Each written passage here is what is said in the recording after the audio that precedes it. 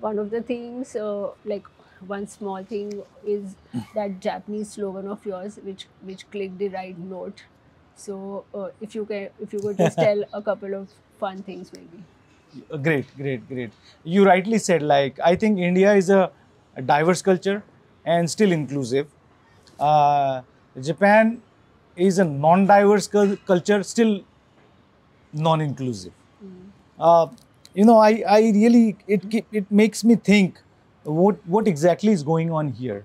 Why people are so hard on each other? Why they don't want to be like helping each other? Well, there's a funny thing.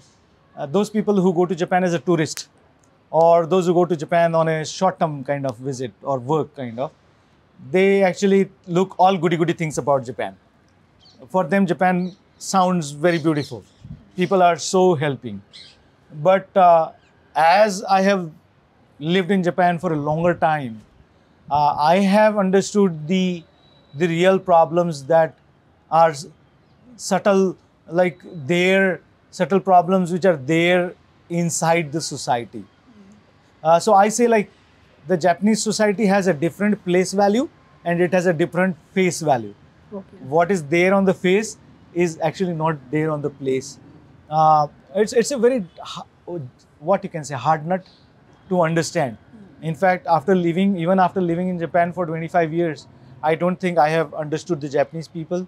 So particularly their omote and ura kind of thing, which is like what they are saying is not actually meant, and Okay. what is actually meant they are not saying.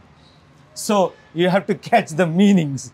So just Read for, between the yes, lines. read between the lines. So just for our audience, I'll give one example. Mm. Like one day, a Japanese person came to my home, and that person said, "Oh, isn't it hot, kind of?" So I said, "Oh, is it hot?" I said, "Is it hot?" So I didn't realize that the person is saying to asking me to put my AC on. Okay. Well, if it is an Indian or American, I think they would say, can you please put on the AC, isn't it? Mm-hmm. Yes. Where the Japanese won't say like that. So that's a very typical thing about it. So I think, and so less is written about the Japanese, even in English. So it's very difficult to actually learn about them. So in fact, I just recently wrote my biography in Japanese. It was published on 26th of Jan, Mm. and the English version. Are you going to ask it separately? Yeah. The English No, no, you version, can tell the us. English version is due in probably March or April. Okay. I think I have actually put forward some things about the Japanese people. When people read it, they will understand more about Japan. Of course, that book is not enough. I will try to write more, but as of today, there is no such literature I have come across the way I have written. So I hope people like it, and people it becomes a tool for the people to understand Japan more. Now, coming back to your question, like. The jargon which I said in my campaign was Yes. "Gikai o atatamete mairimasu." Gikai o atatamete mairimasu. So it's like it was a very cold night, and I was like shivering, and then I said, like, although it is cold outside, I will make the assembly warm. So which meant, like, again, Mm. the Japanese style of saying, like, I will have much more discussions and debates and new topics to the assembly, which in Japanese would mean that I would make the assembly warm. Mm. Warm means having more discussions and debates, kind of. So that was the meaning. And while Japanese society is closed, I think there is a set of people which badly wants change. The Japanese politics is monotonous. There is nothing new that is coming up, no new ideology. So I think there is that set of people who wanted some new thing to happen. I think those were the guys who voted for me. Probably one of my guess is that, see, in Japan, the vote percentage is hardly 40%. 60% of voters are not going to the booths. So I think probably those were the guys who majorly voted for me. They wanted a new face, a new thought, a new idea, and hopeful. And I think that worked out. So even in my next campaigns, like, I think keep thinking, like, what should be the next stages I should go through? What should I commit to the people? What exactly are the people wanting? But sometimes I feel at a lack of philosophy. I really sometimes feel a lack of philosophy because, you know, the way we think about philosophy in India, it is not at all thought about in Japan. They are into a quiet day-to-day routine life, and sometimes I feel lost. Like, what exactly are these people up to? What is their end goal?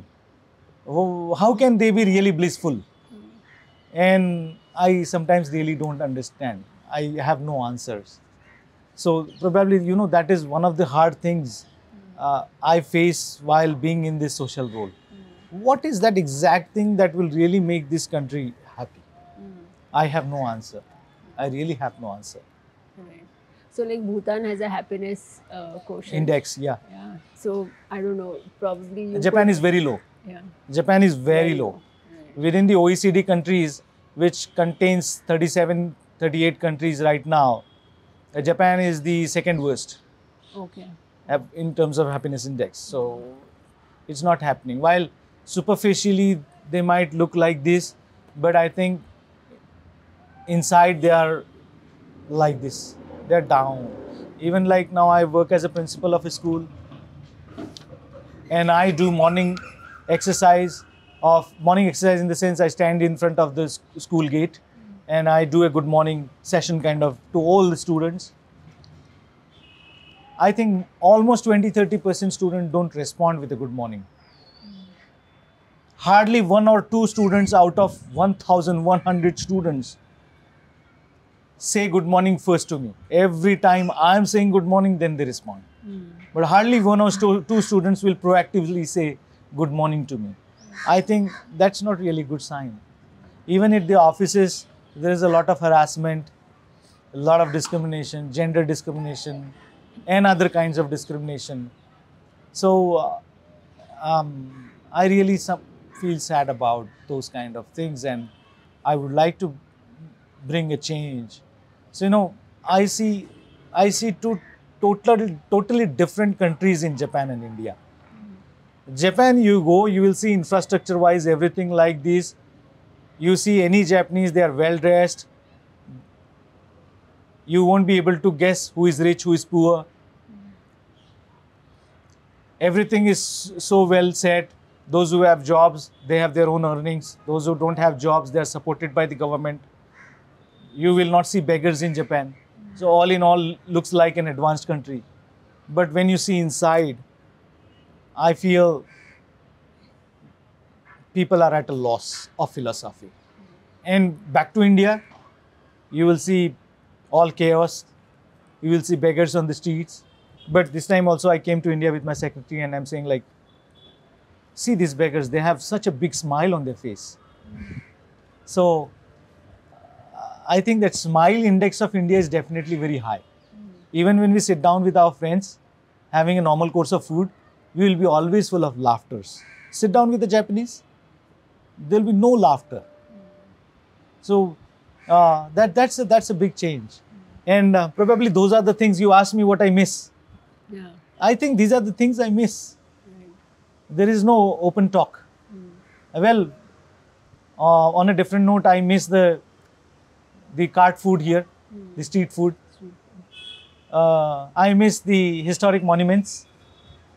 I miss the vibrancy.